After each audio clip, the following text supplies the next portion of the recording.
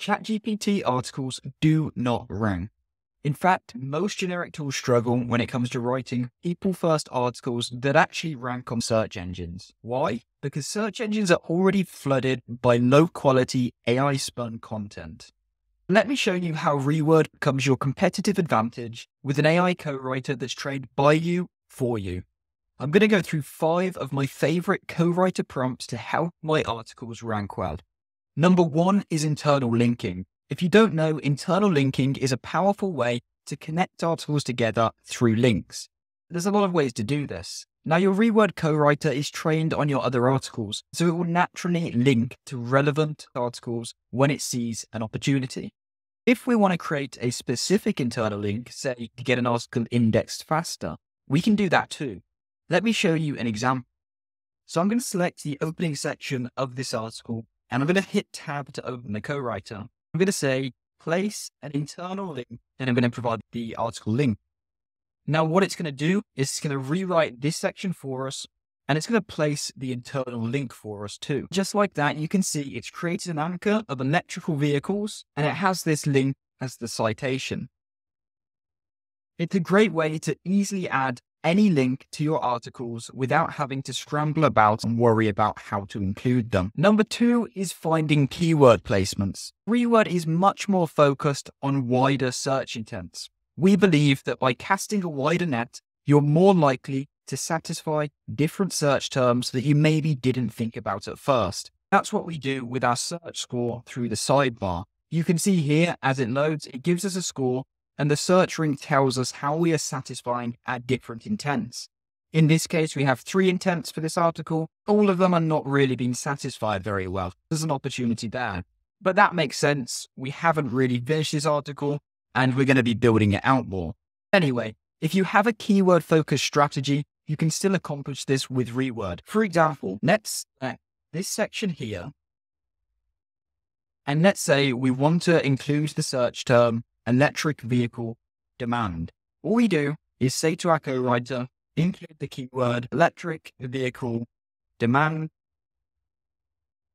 And you can see here, electric vehicle demand has been included and the co-writer's bolded it for us. Another example is getting your co-writer to write sections that you know are going to help search engines figure out which intents you're trying to satisfy.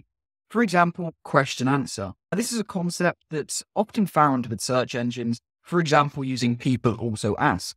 And the goal is to understand what questions your readers have so that you can answer them. I'm going to say, write a section based on a column question that our readers will have. As you can see, it's writing this question based on what are the most probable future advancements in the efficiency of electric vehicles based on the current trends. Then it's going to dive into that and actually write the section for us. Now, if we're using Reword Search Score, we could write that based on an individual intent. For example, if we have the intent of electric vehicle trends, then we could ask it to write a section on electric vehicle trends so that we can then satisfy that intent and grow our search traffic. Going on to 4, this is one that I love to use, and it's actually reformatting our content into something more readable. For example, take this wall of text. These days, people don't have an awfully long attention span. And depending on the type of content you are writing and the audience you're writing for, you may need to focus on more readable formats. For example, this wall of text we've just created. Let's say, rewrite this section in a list format. Now, a list format is much easier to consume. Just like that, it's put together a really compelling list for us and is much more consumable for our audience. It's great to include these kind of summaried lists because it helps people find the content that they are more likely to engage with. This is very dependent on the type of content you write. But for other ideas, you may want to include more quotes. You may want to include tables. And these are all different formats that your co-writer can help you put together. Now, going on to the final number 5, it's all about the headings. Using your research assistant, you can find different heading ideas over here in the sidebar. But if you have a section in mind with a specific keyword you're targeting, you're going to need a little bit more control. Let's this section, as an example, is called market competition. Let's say we want to write an engaging title that includes exact keywords EV competition. Just like that, it's wrote a new title for us, including that keyword and helping the article flow into the next section of content.